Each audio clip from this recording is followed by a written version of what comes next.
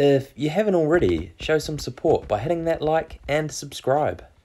So it's been a busy week and I keep doing just a little bit more every day, and I decided enough is enough and I need to finally fire out an update video.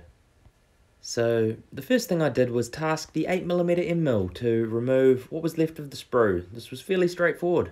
I'm using an adaptive toolpath with a 6mm depth of cut, a 1.2mm width of cut, and this is done at 4000 RPMs with a 0.055mm feed per tooth.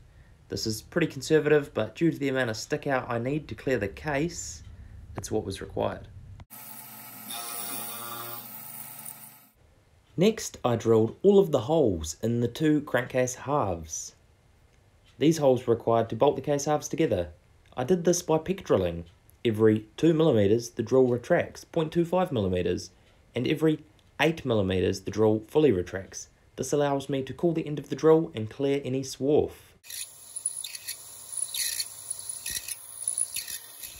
From there, I drilled the 12mm hole for the cam chain tensioner and tapped it M14. I only managed to snap a few photos of this as I did it on the manual mill and drill press at work, as I couldn't be bothered programming this step and it's not all that interesting. Now we're back to the CNC mill to machine the mating faces for the cylinders. I'm using a large angle plate, which makes setting the cases up pretty straightforward. I'm setting the angle plate up with a square, which is also pretty straightforward. Now I think of it, I'm actually placing a lot of trust in my budget hardware store square, as I didn't run a dial indicator down the angle plate. But I reckon she'll be right and there'll be nothing to worry about. Here I am making the cylinder base parallel with the table of the mill. Once this was complete, I would bolt the other half on and machine the two halves together. I made sure to remove the same amount of material from each cylinder base. This in turn meant both cylinders would have the same deck height.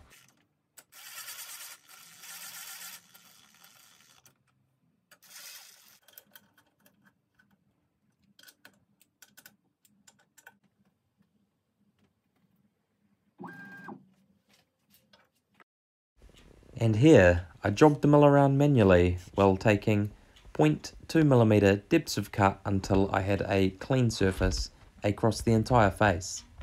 I sped this footage up to 8 times speed so you didn't have to sit through the painstaking process of half an hour's of checking, cutting, and so on.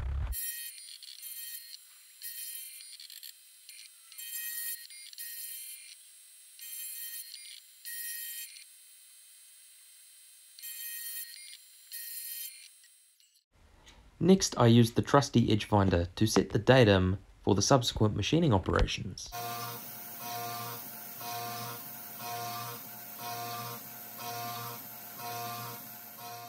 Once the cam chain tunnel was machined, the only thing left to do was spot drill and drill the 5mm holes for the cylinder studs.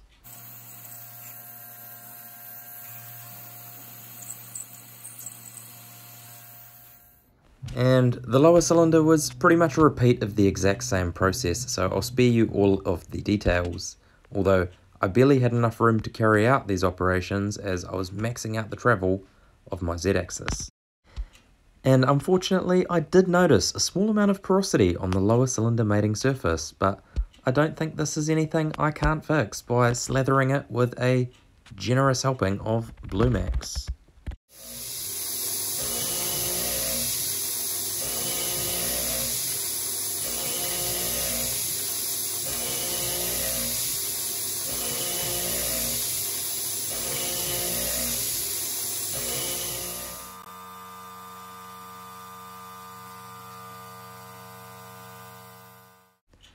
And here I'm using my M6 tap to tap all of the holes. I'm using this random piece of crap I found in the bin as a guide. It works great, and I can keep the tap perpendicular to the hole. Here you can see the difference between the starting and finishing taps used to tap the through holes and the blind holes. And here's a sick montage of me doing what I do best, tapping holes.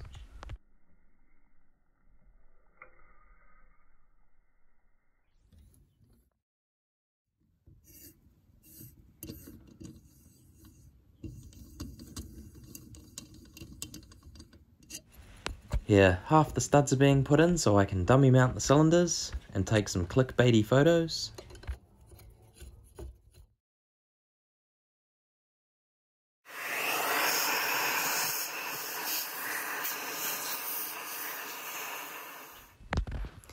And in goes the transmission, which, I'd have you know, fits like a glove.